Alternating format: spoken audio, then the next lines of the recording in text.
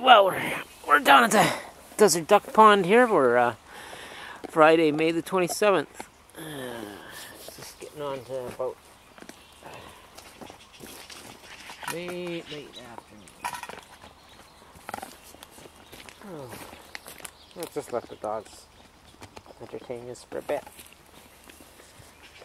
Okay, guys, you can see there. It's kind of hiding in behind Moo there. Yeah, we can see him a little bit. Moo.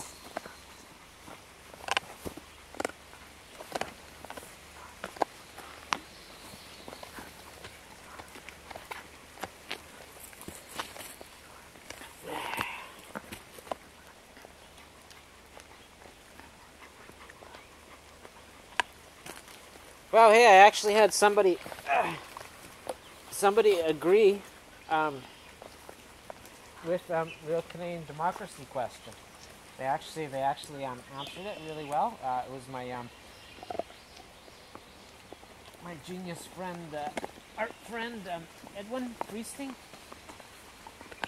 Ed Zed. He's on. I think that's where his art collection is. Although he's not too good at the internet thing yet. I think he's mostly dependent on help. You got that? Any brilliant young computer suave girls in East Hastings area of Vancouver, BC? Yes. Edwin needs some lessons. Yes, he's even older than me. I don't think Edwin's got any hair left. Hey, Mo? Okay, just a sec. I was going to show these plant samples.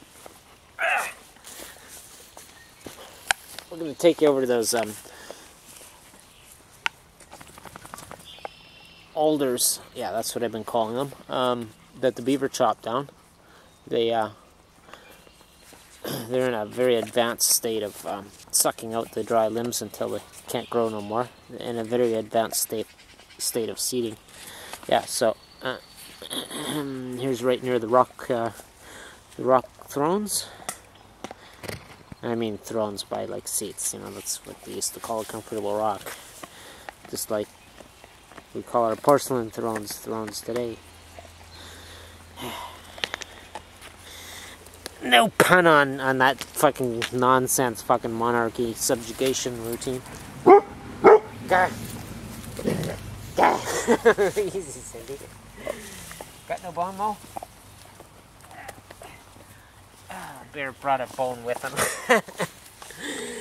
It's just great when he does that. It makes him so happy to forage and provide for his family with his skills, which I can fully understand. Let me just make sure the camera didn't get knocked. Yeah, there we go.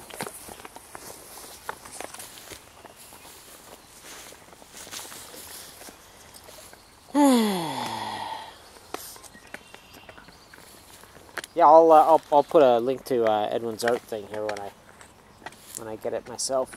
I've seen some of his art. He's actually just starting to do a show for the first time in his life.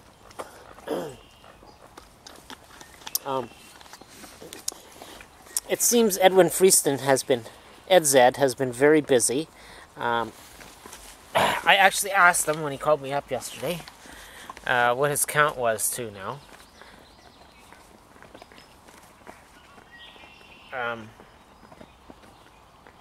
What did he say? 78,000 pieces of art. he's having a show right away here. Oh geez, now what's it called? Again, I'll put the link in big art show at the Vancouver Art Gallery there, in just off the Hastings area there, downtown Vancouver. Cheap Show, I think it's called. Big show sponsored by one of the soda pop companies or something. And then it's like 1,000 artists, and they each get to put 3 pieces in, or 200 artists, yeah, that were selected from many entrants. Maybe he said 1,000 or 10,000 entrants. 2,000 entrants. Yeah, 2,000 entrants, and they chose 200. So you're gonna have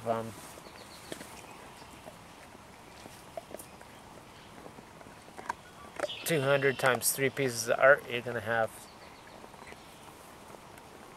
600 pieces of art being displayed from it's from all over. Some of the artists are coming with their pieces too, so you could meet them. Yeah, there we go. I've been trying to get together with Ed so I can show him a little bit I know about how to enlighten people with his art on our YouTube, of course, right? Where we all know each other.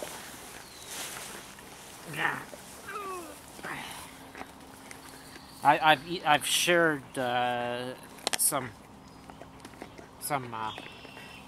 examples of artists that are doing art shows on YouTube. I'm sure a few of you have come across them and noticed, and that's exactly what the poor starving artists need. And then that's just like an in-your-face example of creativity that we kind of put on an altar and create scarcity of. But in fact, being able to market it like that for nothing, just the effort and ability to YouTube, or get a friend that does, you can market your art all across the globe instantly.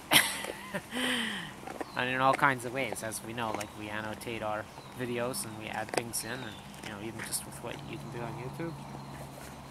So now all of a sudden everyone can do that wants to. Whereas any kind of arts, the starving artists that could make whatever, and now whether they're musicians or materially creative arts, sculpture, painting, all kinds of whatever machinations they can get their hands on. I mean, that's how I used to do my art. Yeah, so well, I guess that's the main topic here today then. Yeah, and I'm plugging my buddy Edwin and all those other artists. If he thought a contest was good enough that he actually fucking ever, trust me, he's worse than me this way, that he actually ever collaborated with a contest of any kind, it must have impressed him mighty big. More than just the timing was just there in his years.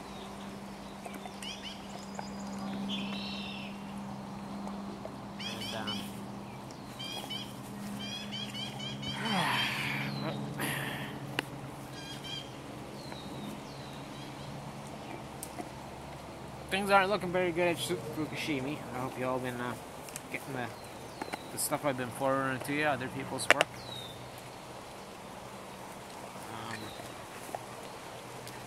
Surely if we had a bunch of more informed minds with access to all kinds of information, the imaginary would just flow forth.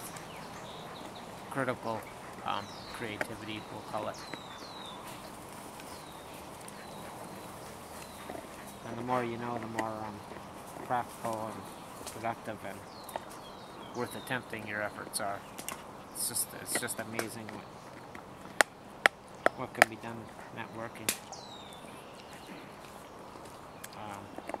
When there's information, and the best, quickest information to get through at a certain level is, of course, the visual kind, or the visual audio kind, as we do now.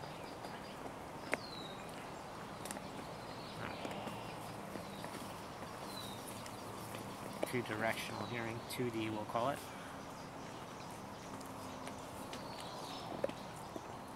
Which is really 3D when you incorporate things like links and stuff, because it actually adds depth to it, and you can quickly pull up on screen a whole another piece of information within the information, just like our brains actually do anyhow. And when you present information in a natural form like that, you don't end up wasting a whole lot of inconsistencies, a lot of effort trying to store and access and recall, catalog, and index from one format to another. Our brains work the same way.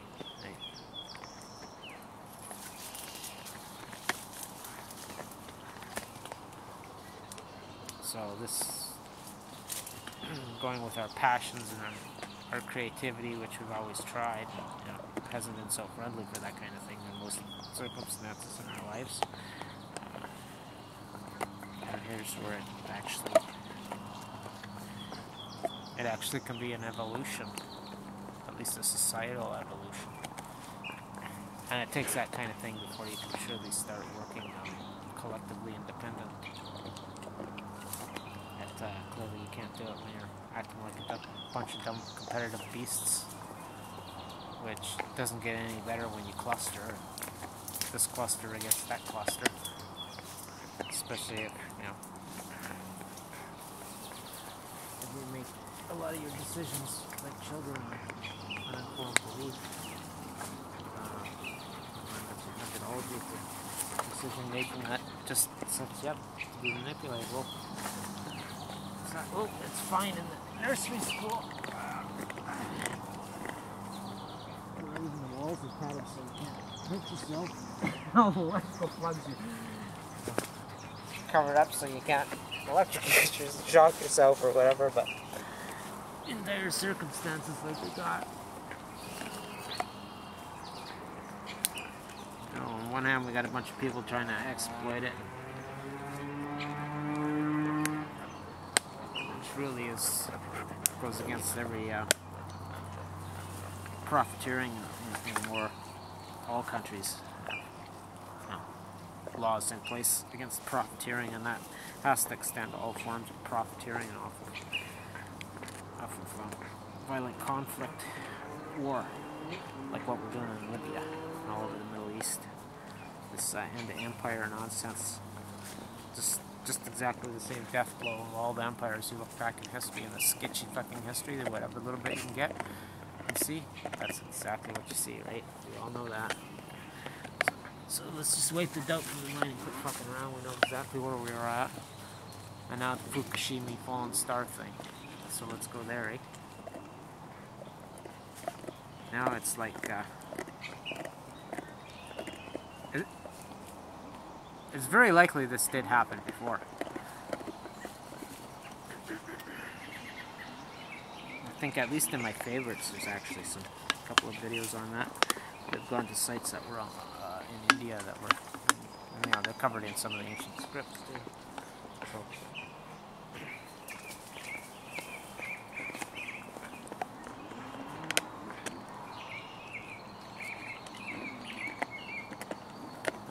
and I guess more importantly than that, that's where we're at right now. And this, I'm going to definitely put Arnie Gunderson's, he was the very diversified nuclear, well, he's more than a nuclear engineer. He's, I don't know what all titles he's got, but he's worked in the trade forever, and he's at the later ends of his careers here. I'm putting his link up, right there, Arnie.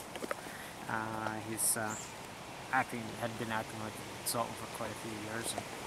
And, this one here is I sent you all out the video, but I'm going to link it here again for those who are coming after that don't get my Boltons because they're not subscribed or checked friends or whatever, to where that feature works. Yeah, well, and here he is. We got a 5-minute allotment of time in a very biased setting with the National Nuclear Regulatory Commission, the NRC, and the International Forum that's supposedly in Fukushima Daiichi reactor plant right now. We're off-site going over all the evidence particulars, whatever TEPCO shares with them. And so we're there now. Yeah, well, you know, we got, but even TEPCO's come clean about it now. Yeah, well, we got holes in the containment vessel, and that means exactly that. You've had meltdown activity, and they melted through. They melted through the stainless steel reactor, and gone out, and water leaks out there, and that's how they first knew. And now, all this groundwater coming up in the water table, and that means that pressurized water is going out the holes that melted through the reactor in the containment building. Arnie mainly focuses on, well, he only had 5 minutes and it was sabotaged, and it's not the whole meeting, was like there were other it's like a major thing, right? Watch the video.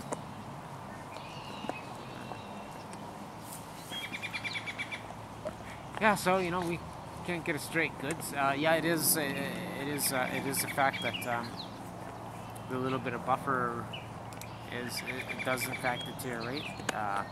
Not the rule of thumb doesn't really work because these are messes scattered all over the debris pile in the bottom of the debris pile. And basically what it is whatever it's doing now, as things change and the reaction can pick up, whether it's moved or just the ambient around it that dictates how fast the energies can transfer between atoms and trigger up criticality. All that's still changing in a way not nearly feasible, and if one of them goes up, which is a pile that makes it to past a certain point to where they can't contain it and keep it from going to an explosion, and that's exactly what happens. It'll wipe out all the rest too. Not necessarily wipe them out into a fission or fusion state, but certainly vaporize them and send, not pounds, but thousands of tons to the ship, along with, hundreds of thousands of tons of concrete and stainless steel and ground and dirt and water and everything else super high into the atmosphere in a rate of explosion. Vaporized. Atomized, pardon me. Ionized. Just. And, wow, there we got it. We got extinction potential. And even without space weather that we're still desperately scrambling to try and understand, as our sun's atmosphere, our heliosphere, goes through the local interstellar cloud, which I keep telling you guys about, and now NASA's coming right forth, as little as they know, which makes them very reluctant to speak about such serious business.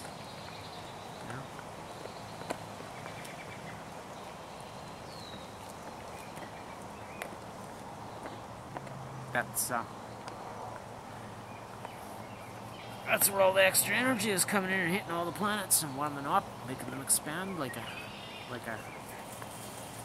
boiling egg. Runs out of air pocket and then it splits its shell. That's what happens to Earth when these kind of things happen. It seems dead sure that this did happen 13,000 years ago. It was the main driving force behind the Clovis event. The Clovis extinction event, and that's, as I told you, that's a layer that proves it was there. Anywhere that wasn't glaciated at the time. It doesn't mean that's exactly how it's going to pan out this time, because it's a different arm. When supernovas blow up, just like fusion or fission bombs that they've blown up, and they've driven through it as soon as they could, like minutes after, with drones and sometimes piloted in the early stages, and they measured, and it's, oh wow, when this happens, it doesn't spread things out evenly, which explains exactly what they're seeing now with supernovas and crab nebulas and all that shit. It explains why it doesn't, things don't blow off evenly, they go off in blobs. You might have something over here that's mainly iron, something over here that's, carbon and silicone. Over here it's just hydrogen. Maybe here is hydrogen and oxygen. Maybe here is well, everything under the star. Supernovas make more than what's in the star, though. They can compress things a lot heavier. Fusion, fusing atoms together, making heavier elements. They can make it all.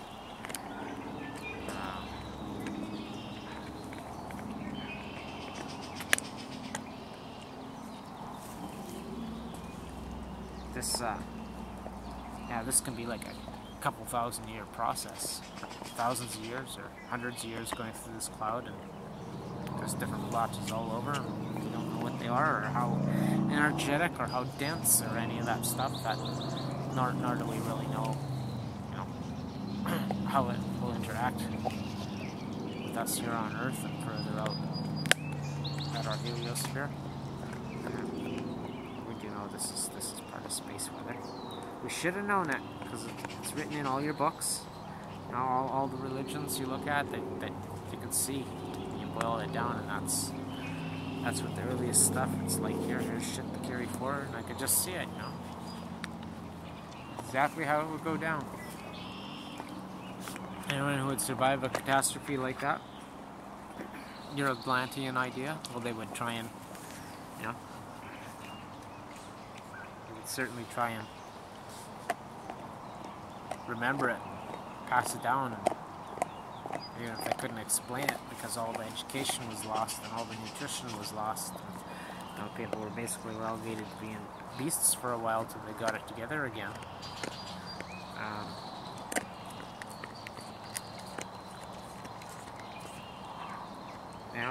We can be doing that to ourselves right fucking now,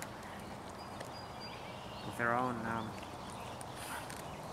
negligent technologies, like what's going down at Fukushima and happened at Chernobyl and others too. Those were the worst ones. As I said before, what all this extra energy and matter that comes out of this process of going back through our supernova creator's dust, stardust. It's creator's milk, to put it in biblical terms. The energy exchanges that happen and shit, you have no way of telling what. We barely even know about it. We're just starting to get detectors and shit.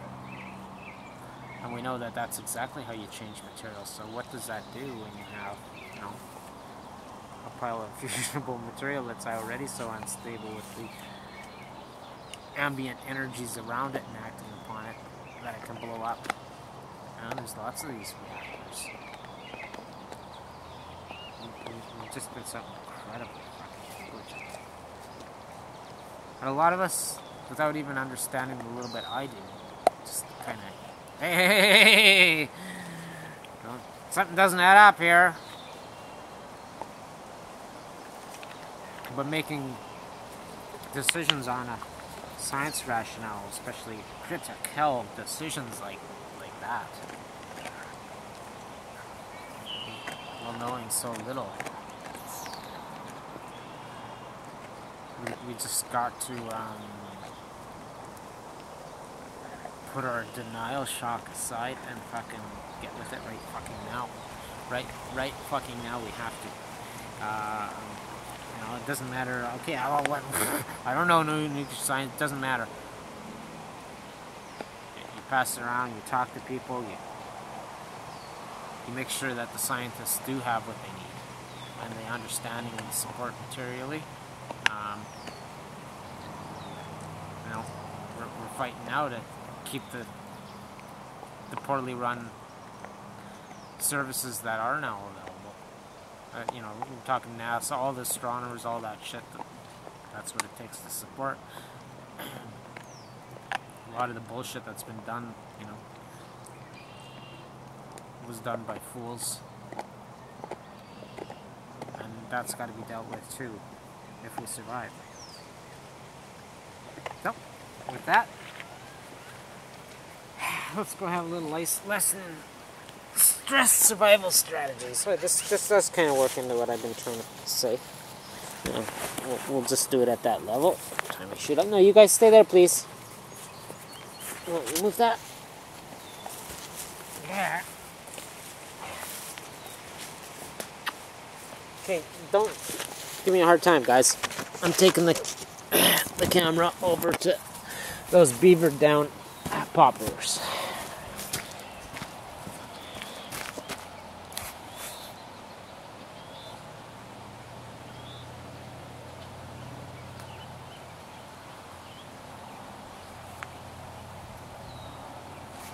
Oh, I don't know what happened there.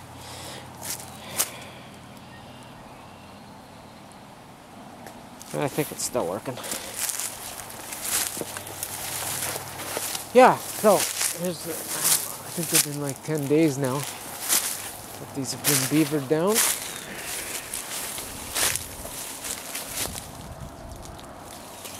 We've had a few hot days, but it was unusually humid because we've been getting lots of rain. So the leaves haven't really dried out.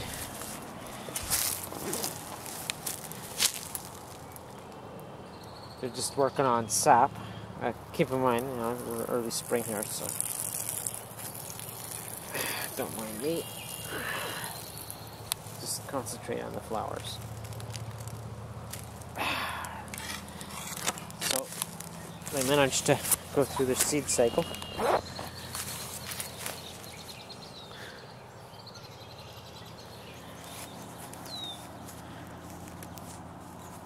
Yeah, this was definitely...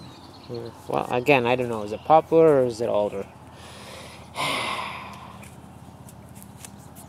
think it is poplar, but...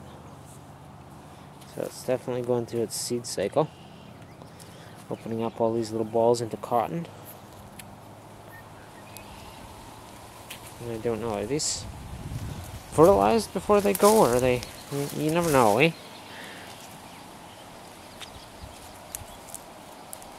So, and its death blow, getting back to our reality, and we're going to try and illustrate a story here, and its death blow, and keep in mind now, we established, I did not pull that tree down when I fell out of the sky and grabbed on it.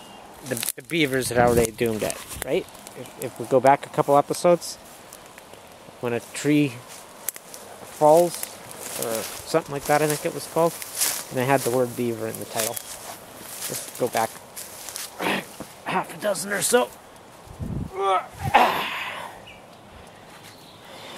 Let's finish examining these leaves. See, they've all been affected with this.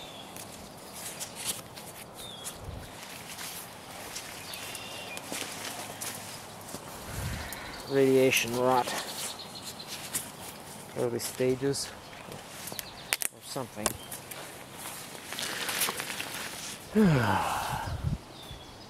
So I wonder if the beavers actually eat these seeds and leaves and stuff for food, or if they just stick to swamp roots, which I think is part of why they build their little lakes, eh? Yeah, it's starting to rain. Well, there's been lots of rain, so I think I'm not gonna freak out worry about it. It should be clean. You never know, so you know, I am taking a chance. It's really too bad we didn't have fallout reports and we'd know this stuff just like a tornado coming or a snowstorm or a thunderstorm, and we would seek coverage and minimize our exposure. You heard that, eh, government? Right? I'm saying it again. And all these people that are hearing it, hopefully they're going to be fucking emailing this to their local civil servants, their local emergency service providers, whether it's, you know, your National Guard or your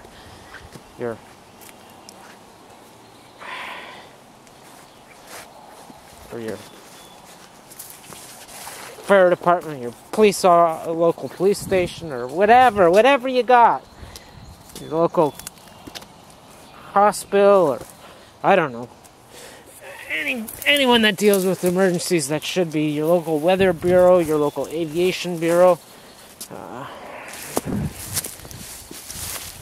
that should be monitoring this stuff. And hit them up with freedom of information demands or requests, whatever you call them, wherever you are, and get their fucking readings.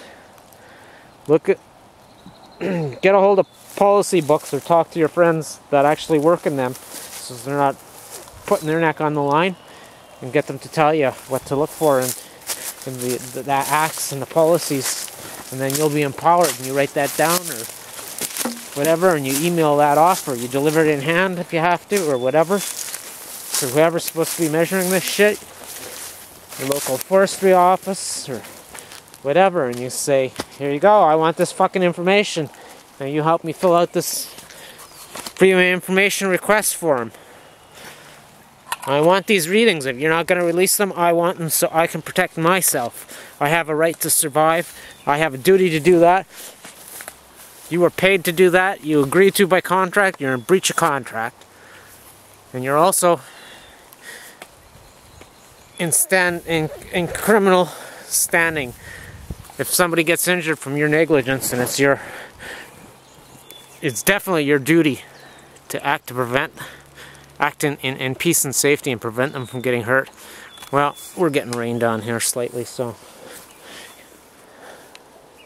it's just a quick little sprinkle, but you never know. I already got radiation rained once and I'm still pissed about it. Come on, guys. Wait. Yeah, we'll let the dogs finish off. Yeah.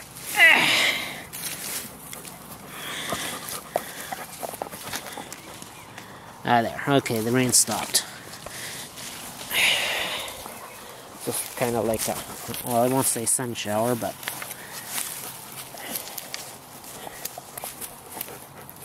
a rogue storm cloud.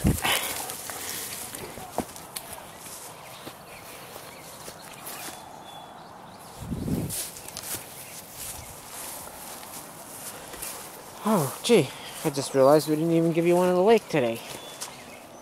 Pond, duck pond. There we go.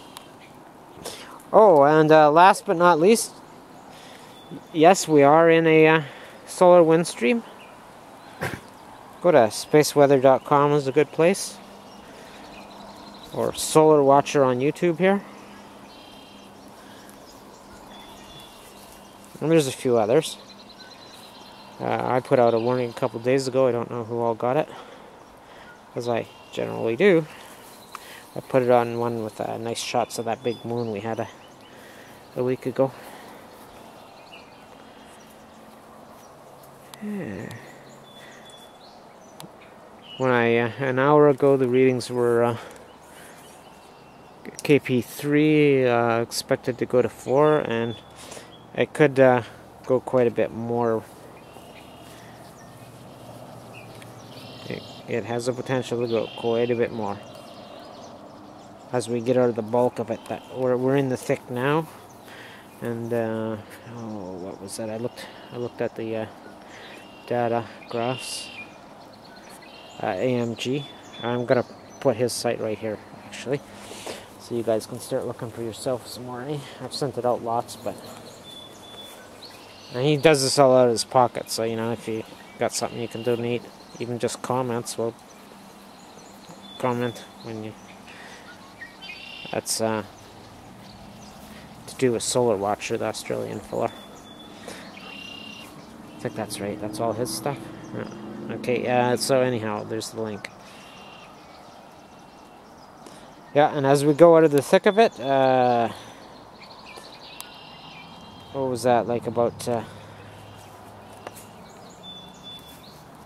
1700 or so on May 28th, that's Saturday, UTC time. We'll be coming out of the thick of it, and there's potential there to